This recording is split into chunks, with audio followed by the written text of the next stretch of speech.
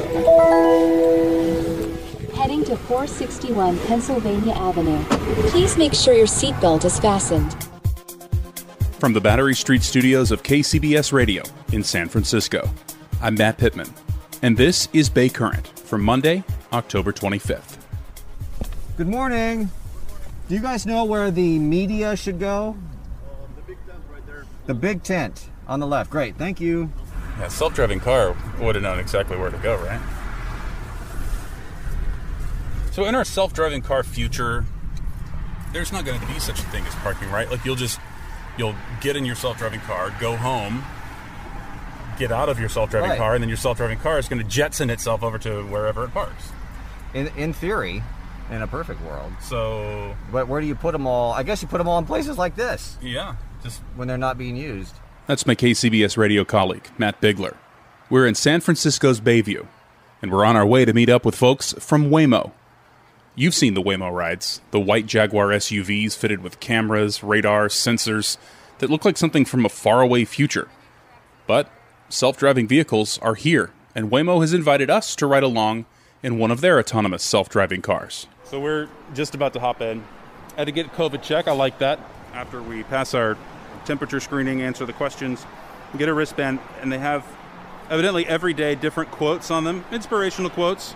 Kind of fun. Mine says, be your favorite version of yourself. Good. I think I know generally what that version is, but some days it's different, so I'll take it. Yours? Be scared and do it anyway. You're about to hop in an autonomous driving Let's vehicle? do this thing. Very apropos of the assignment. Okay. I'm not scared. I'm actually very excited. Yeah, I'm not scared at all. Now I'm starting to wonder. No, I'm kidding. Once we got our inspirational/ominous wristbands, Sandy, the Waymo rep riding with us, pulled up the app and showed us how to hail a ride.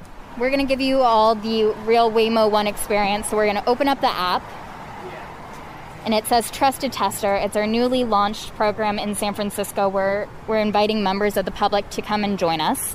Anybody can be a trusted tester. It means you can hail a Waymo vehicle to get around before the service goes fully online to the general public. But there's a waiting list, and it's long. But that hasn't slowed down signups at Waymo.com.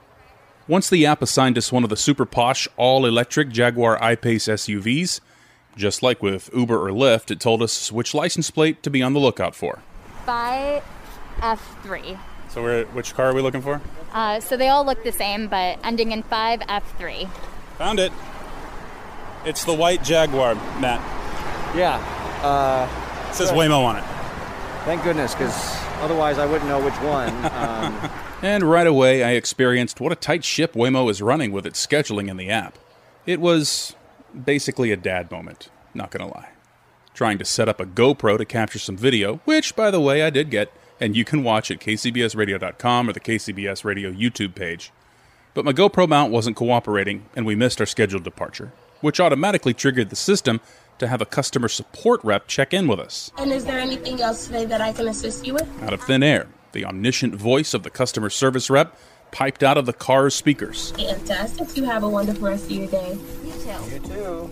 A little embarrassed at holding up the party, I ditched the GoPro. So I don't think that's going to work. If you want to just take it off and hand it back here, that's fine. And at last, it was time to roll. Whenever you're ready, you can hit that big blue button and we will be off. Oh boy. Okay, Matt, you want to flip for it? No, you do it. All right, here I go. I trust you. There's a screen in front of us on the driver's console, and it says Start Ride. So I'm going to hit the button that says Start Ride. Heading to 461 Pennsylvania Avenue. Please make sure your seatbelt is fastened. For any questions, press the help button to speak with a rider support agent. I mean, this is crazy, just watching that he has no hands on the steering wheel. Yeah. Is it hard to, resist that built-in muscle memory to grab the steering wheel? I'm asking Anthony. He's the actual human behind the wheel. No, he's not driving. He's one of Waymo's autonomous specialists.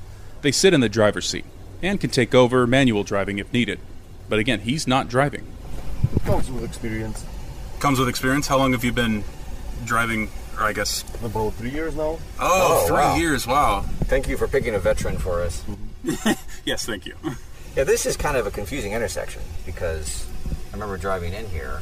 I think I was turning off of that road. Yeah, I've seen crazy amount of changes in the last 3 years, and whoa! And the car became a lot smarter than it used to be, and is able to. Okay, so right there, the car went way out. Right. And when it came back into the lane, there was another car that had to slow down because it wasn't quite sure what we were going to do. So I think I have heard a lot of reports about that people who are driving. Whoa! What is happening? Okay. Oh, so that's just the fatigue monitor. So it sometimes, like, if you look away, it'll notify you to look back on the road. Oh, that's right. So that thing... The driver? Or the operator? So the autonomous specialist, so it monitors their eyes. So for what do you call this? Fatigue management? It's fixed on the autonomous specialist, the driver's eyes? Yes. For an SUV fitted with cameras, sensors, radar, and other widgets, gadgets, and tech, the ride inside is pretty much like any other. I expected to hear a lot more beeps and boops and sounds, but it was pretty pared down, and that's by design. Left lane change. Thank you. So what you'll also notice or hear are, again, additional audio cues as we drive, basically allowing riders to sit back, relax, and enjoy the ride. And then if they do notice something like a left turn or something that could feel jarring while you're like on your phone scrolling through Instagram, it will notify you, like, this is what the car is doing, it's planned, it's intended. Again, it is, I'm not going to lie, it's pretty strange sitting in the back seat watching the person in the driver's seat not use the steering wheel. Yeah. I think it would be a more of a reminder that we're actually in a really, really high-tech car right now if there wasn't someone sitting there. But for sure. Having said that, I'm glad that someone is sitting there. One pretty cool piece of tech the passenger experiences is the display. It's on the back of the center console between the rear passenger seats. For those control freaks who somehow managed to get into an autonomous driving vehicle but still need to play backseat driver, this is for you. So yeah, this is kind of like our first stop and go moment. You see all these little... Oh, those are the cars. Yeah, these little white blocks are the cars, and so there's like a long queue ahead of this red light up ahead. Wow. So I'm late in the game on this, but as you look on the screen, you see where you are, obviously, in your car, and all around you are these white rectangles, and those are other vehicles. The car is sensing the other vehicles. For example, there's a FedEx truck that just passed by, and that is indicated by a white rectangle that just went by the car. Yeah. And so you've got a long queue ahead of us right before this red light, which just turned green. I think that's Napoleon. So we'll see how quickly this comes up. But yeah, stop and go. It's just like normal driving. I haven't even noticed a difference. Now, is this what we're looking at? Is this from LiDAR, radar, both? From LiDAR, radar, and cameras. So all three use a single coherent picture for the Waymo driver to help navigate the world. And then fun fact about the rectangles, we use different sized rectangles to represent different shaped cars or different sized vehicles. Arriving shortly at your destination. Please keep your seatbelt fastened until we reach your destination, and remember to take all your belongings. And again, what happens when you pop the seatbelt off, it calls customer support? Yes, they'll call into rider support. They'll call in, they'll notify you, hey, we're detecting something that's not right. Please rebuckle your seatbelt for safety. Why are the windshield wipers turning on right now? It could be glare, it could be some smudges on the windshield. But it does it all automatically. Oh, you are really observant. I didn't even notice that. I thought maybe he accidentally hit the button. What do you think this thing is? No, I don't know. Looks like a fire pit. This little guy right there. It's like a rotating fire pit on the right. At 2 o'clock. We'll roll down our window and see that. what it looks like in real time.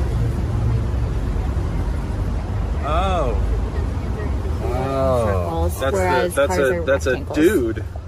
Yeah. Okay. Okay. You're a circuit. Hey, there he is. This is complicated. We're going through some very, dicey traffic there. Some cars are turning right, and then we had the second right, and I got through it just fine. After navigating the only real traffic jam we encountered, our roughly 30-minute ride was just about over. I think, knock on wood, within the next less than a minute, Matt, we're going to make it back safely. I think we're going to be all right. Never say never, though. Not up to that bracelet you got. Yeah, really.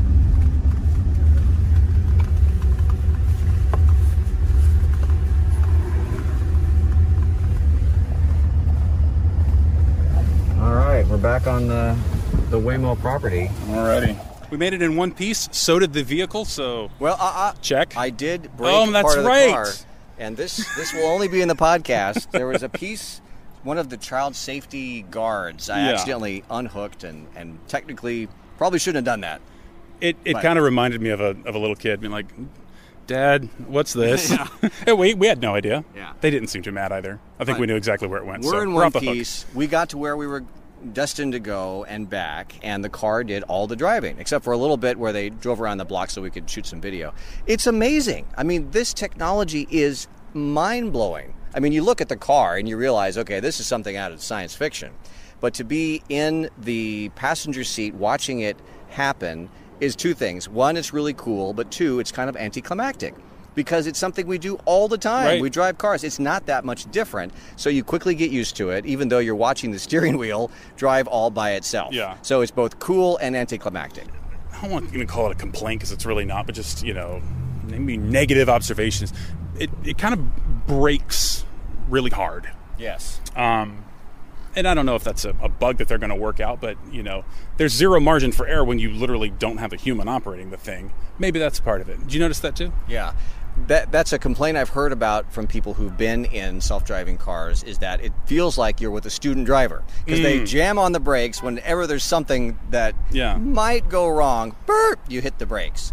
And I think that, I'm okay with that if that means that A, it's safe, and B, we're going to be super cautious about whatever could happen. Yeah. We talked to the engineers just now, and they said the algorithms say we're not only observing what's happening, we're predicting what's going to happen, what this pedestrian could do, what this cyclist could do, where that car could go. So all that is happening inside the computer brain.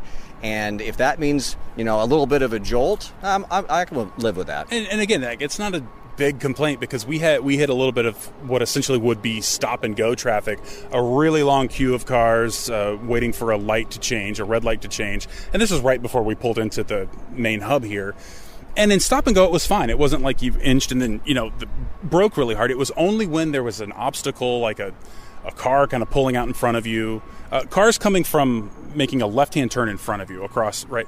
That seemed to be the time when it was maybe just a little more jarring than we're used to with a human. Yeah. If that is what happens, that allows me to not drive, right, and I can, do other work or watch a movie, whatever. Take a nap. Sure, fine. I'm willing to be jolted every once in a while. Absolutely. I would totally use one of these. Yeah, absolutely. Felt completely safe. And then after a while, we're gonna be at the point where it's no big deal. The car ride shows up like an Uber or a Lyft. You jump in, it takes you to where you're going, and it's completely forgettable. Yeah. I think we're almost there. Yeah. Aside from like the cool bells and whistles, the nice toys, essentially, I think you're spot on to saying that it's very anticlimactic, just like you would hope a Uber or Lyft ride would be, right? Just get me from point A to point B, whatever. I think that when you have nothing to say, negative or positive about your Uber or Lyft, or even a friend who picks you up and gives you a ride somewhere, that means you got there safely all in one piece and objective achieved. Yes, this would have been a horrible day if we got into some kind of crash. It would have made the news for a completely different reason. Well, especially because it's a much more expensive car than I drive. Let's be honest. Yeah. It was fun, Matt. Thank you. Yeah, thanks, Matt. Let's do it again sometime. Absolutely. Actually, I wanted to add We have to thank the car. Yeah. Thank you, autonomous vehicle. We had a good time. See, I don't know his name either. They just call it the driver. I asked him what its name really? Was. Yeah, they call it the driver. Thank you, driver. Thanks again to my KCBS Radio colleague, Matt Bigler, for inviting me to tag along on his Waymo story for radio. Had a blast. And once again, we have video of our ride at kcbsradio.com and the KCBS Radio YouTube page. You can also get each episode of the Bay Current podcast on the KCBS Radio YouTube page. And if you haven't already, please subscribe to Bay Current on the Odyssey app, Apple Podcasts, or wherever you listen. Join me tomorrow for my one-on-one conversation with Warriors head coach Steve Kerr about the buzz surrounding this year's Warriors team, its 3-0 start to the season, and the coming return of Klay Thompson. That's tomorrow on Bay Current. I'm Matt Pitman. Thanks for listening, and have a great week.